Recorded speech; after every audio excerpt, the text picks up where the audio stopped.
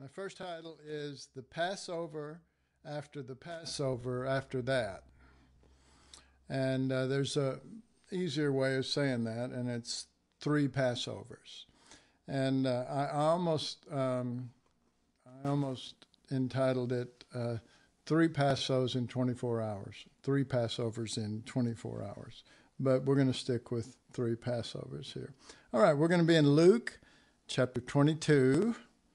And we'll skip around a little bit, I think. And if we do, it would be always good to keep your place in Luke 22 if we go somewhere else. But Luke 22, and right now we'll just look at verse 14 through 16. And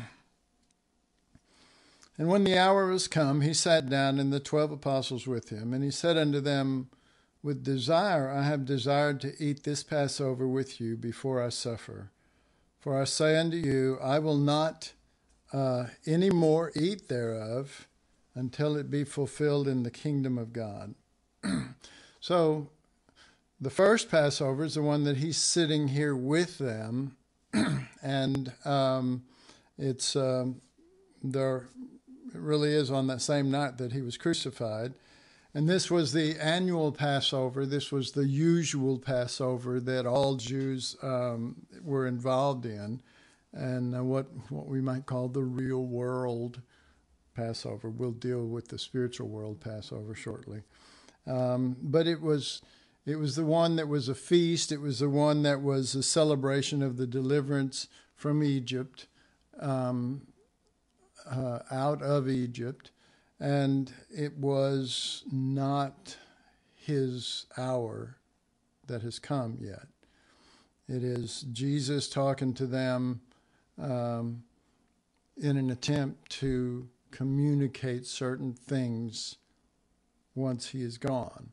So the second Passover is going to be when he goes to the cross, because he is the Passover lamb, and spiritually, that is the real Passover to God, and it's not a celebration.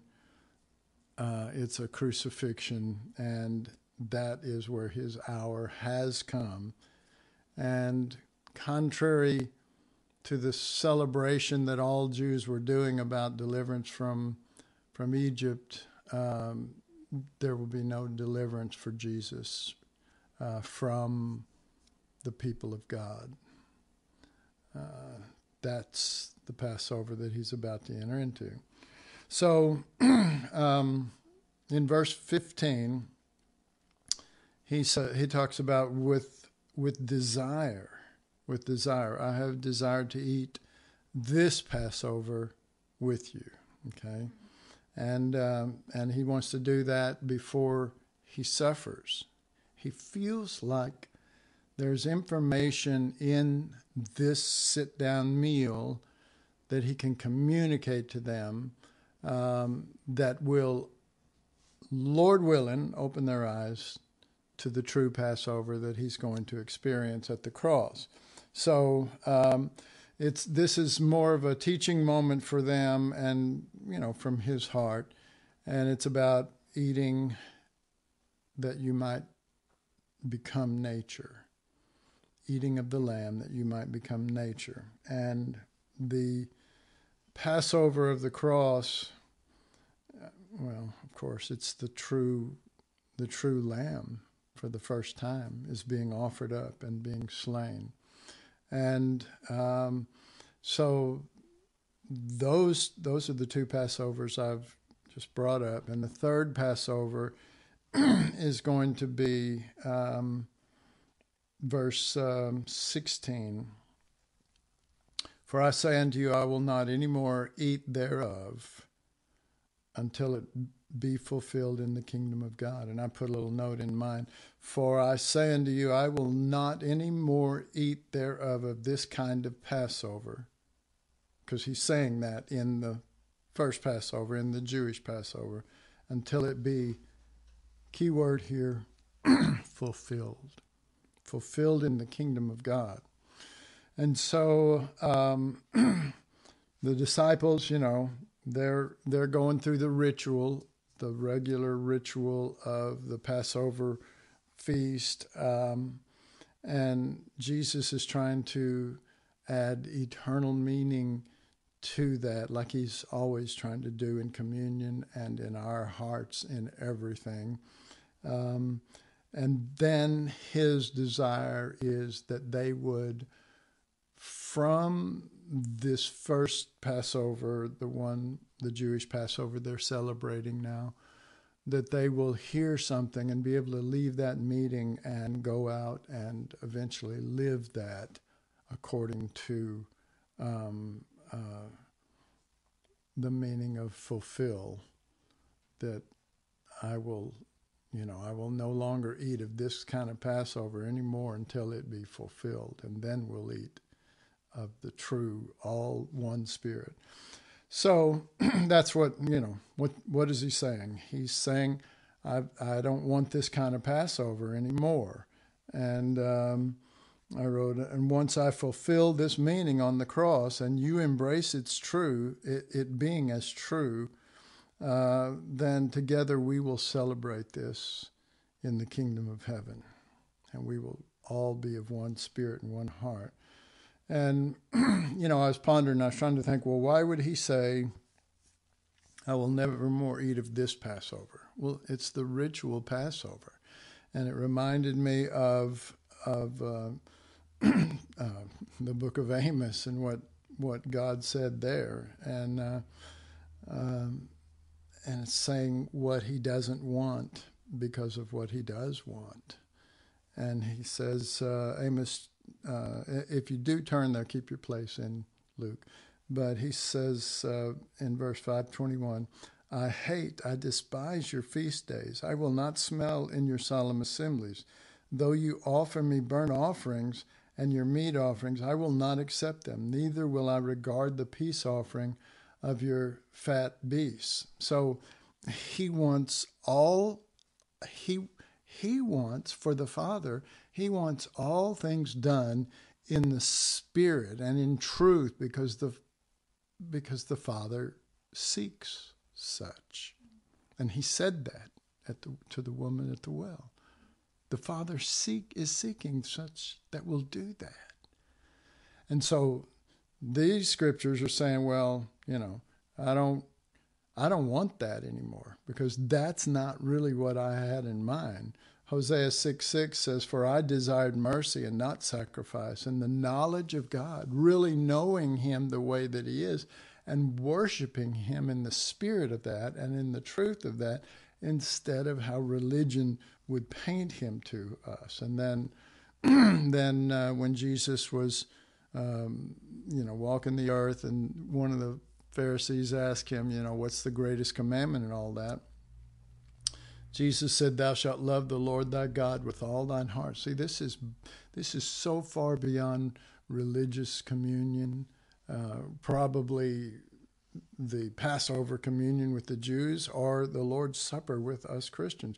Thou shalt love the Lord thy God with all your heart, with all your soul, and with all your mind. This is the first and great commandment.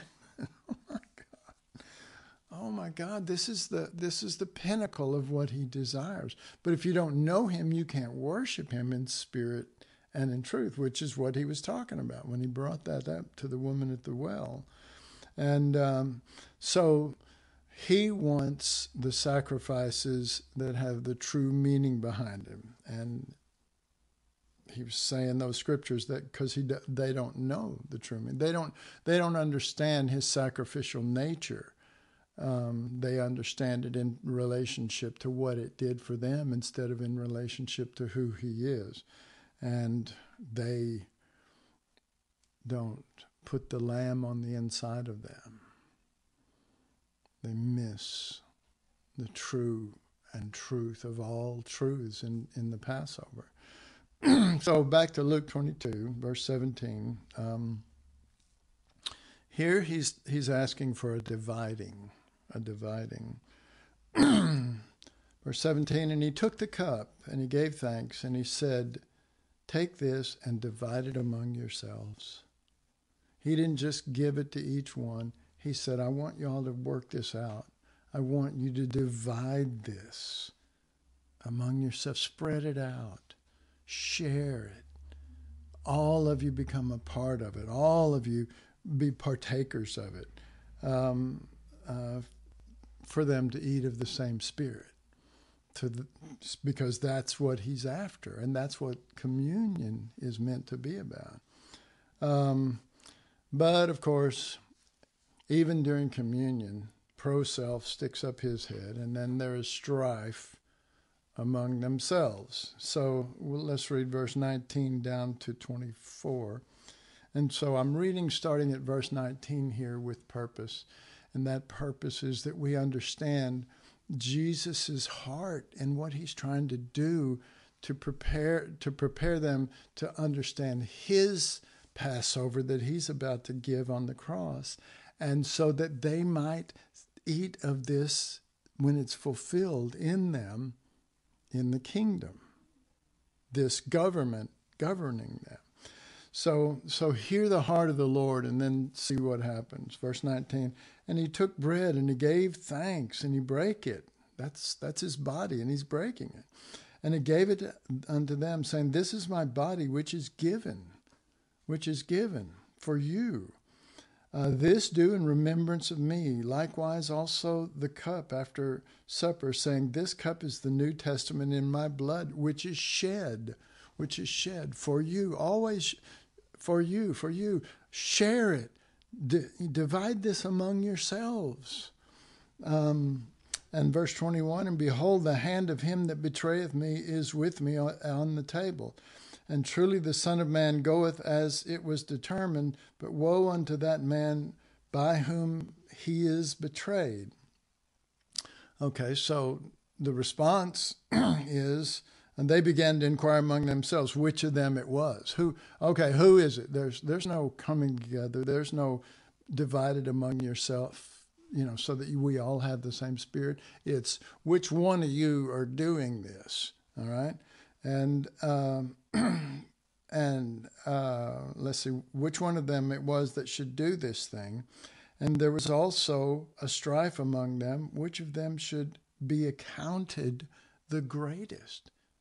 This is immediately at the end of this Passover and the Passover that he had at the cross. May it be fulfilled in the kingdom. So Jesus desires that it be divided among yourselves, and their reaction is strife among themselves, which of them should be accounted the greatest. But if they would enter into the spirit of it, if they could enter into the spirit of it, they would prove that they've already eaten the lamb. That would be the proof that they've eaten the lamb, that they would have that they would have that spirit. So, what is the problem? They don't understand death. Like many Christians, they see it as a sweet transition. In other words, you fall asleep and then you wake up resurrected. That's death to most Christians. Jesus said this in John 11. Then said his disciples, this is the disciples talking to him. Then said his disciples, Lord, if he sleep, talking about Lazarus, he shall do well. Howbeit Jesus spake of his death. And they thought that he had spoken of taking of rest and sleep. They must think that sleeping through it all is everything, that it's equal and acceptable like death. And in Matthew, and so this is probably going a little long here. Okay, so far so good. In Matthew 26, you know all these verses, but this is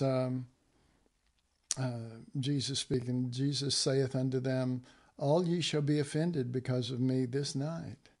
For it is written, I will smite the shepherd and the sheep of the flock, and they shall be scattered abroad.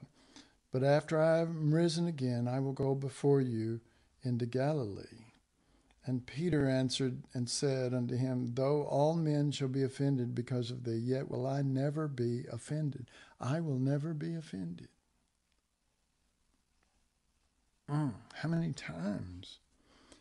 And likewise said the disciples also, verse 35. And so he took him to Garden of Gethsemane, and it says he fell on his face. Jesus did. He fell on his face and he prayed. And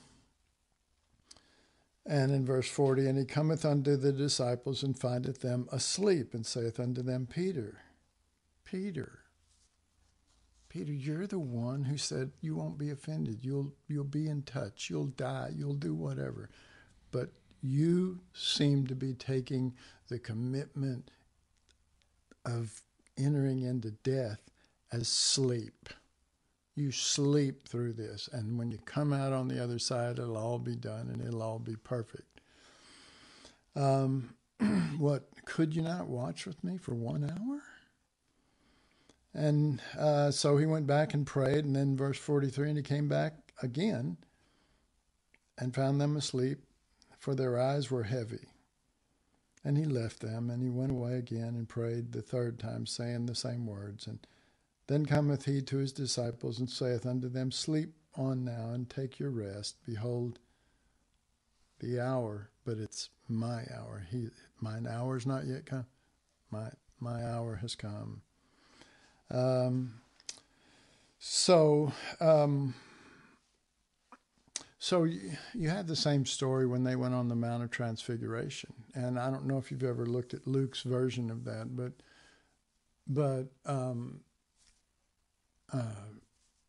Elijah and Moses appear and talk to Jesus, and in Luke's version, they don't even know that's happening. They were asleep, and they woke up as they were getting ready to leave.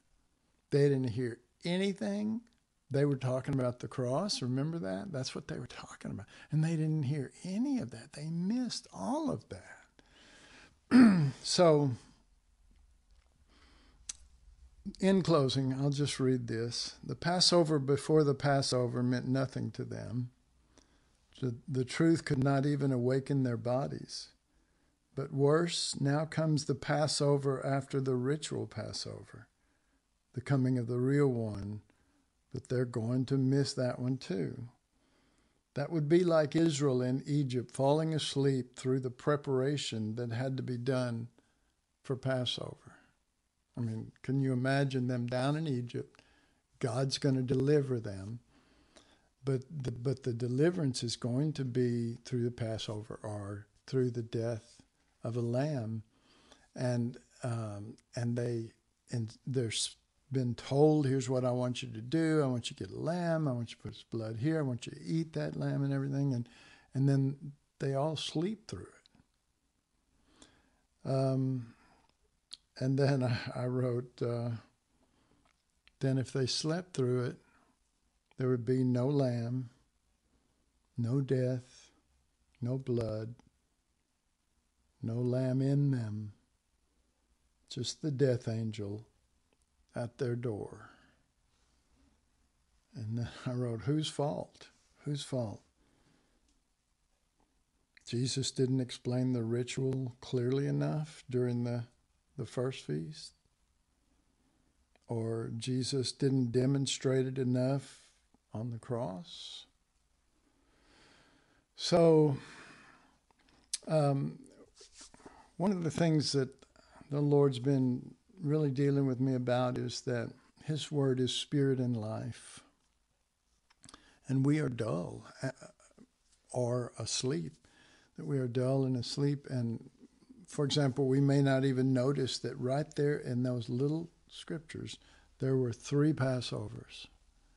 And each one of them had a purpose, but all were meant to slowly bring those guys more and more and more into his heart and to understand the symbols and the rituals and blow those things out of the water as the reality of it came in them, so that at that day they would all feast together in the understanding and in the spirit of what that meant.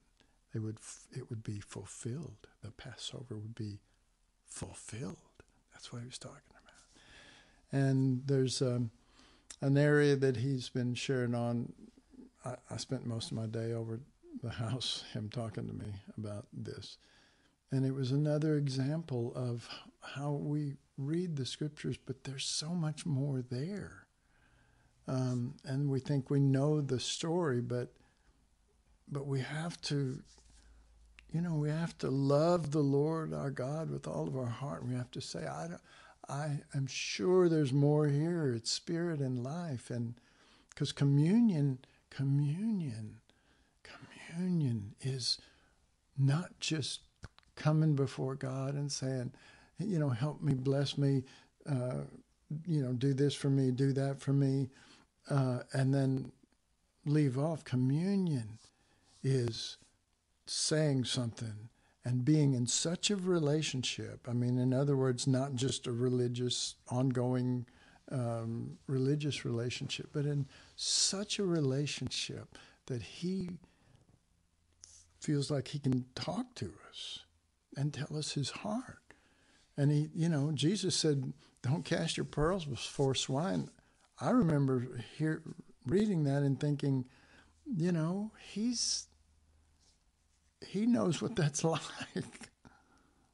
He must know what that's like. And he's going, he wants communion. He wants give and take. He wants this divided among ourselves. He wants a real communion of all these things, so much higher than the Jewish Passover, so much higher, but also so much higher than the American or the Christian Lord's Supper, to truly have eaten of the lamb that they could never eat of in Egypt, because they didn't have the true lamb. Nor could anybody at a Lord's Supper service eat it unless they are beyond all of those things and they have been partaking of him and loving him and asking, Lord, what is there more to this? And then he feels free to say, yes, there's more. And then he gives tidbits a lot of times early on. We go, that was a good meal, but it was small. No, you're supposed to say, could I have seconds? Could I have seconds on the lamb? And he will gladly, the Spirit will gladly give it. No questions about it. But it takes a while for us to get our hearts in a steady flow with the Lord, because there's so much going on in this world, and we're all, what about this and this and that? And there's so much going on in our lives. I mean, I'm busy. I understand that. I taught on Sunday, and then I taught yesterday, and then I'm teaching today, and I'll be teaching tomorrow. It's like, I know busy, but I also know that our lives, need to be full of lamb. We need to be full of lamb. And then we can carry out all of those things in a right spirit. Anyway, I'm sorry for going on and on. I love you guys. I do. I love you so much. And I never mean any of this. Some of you really know this, but I never mean any of this as some sort of a rebuke or some sort of a thing where you walk away feeling bad. And, I told Kelly, some people, the way I share, they find out I'm going to be sharing, and they say, well, I guess Randy's going to be sharing the flog again. He's going to flog us. But to love the Lord thy God with all our heart and all of our soul and all of our strength and mind. And I want that. So I'm going to pray, even though we've gone long. Father, in the name of Jesus, our little hearts just reach their arms out to your Son. And you want to glorify your Son, and you want the Spirit of God to be able to expand not just the Bible understanding of deep things, but of the glorious heart that is the Lamb. And from embracing and seeing and pursuing him, we find that he is also the door to you, Father, to understanding you in this same Spirit, and to you, Holy Spirit, in this same Spirit. And we want to divide this among ourselves. We don't want to be divided among ourselves, accounting who is the greatest. We want to share this with one another and feed one another and feed on him in this way. So bless these folks that are on, that are hungry, that cry out, that need covering, that need and desire, not just need, but need and desire more of Jesus and less of us. So I ask it, Good Shepherd, take care of these sheep. In your name, amen.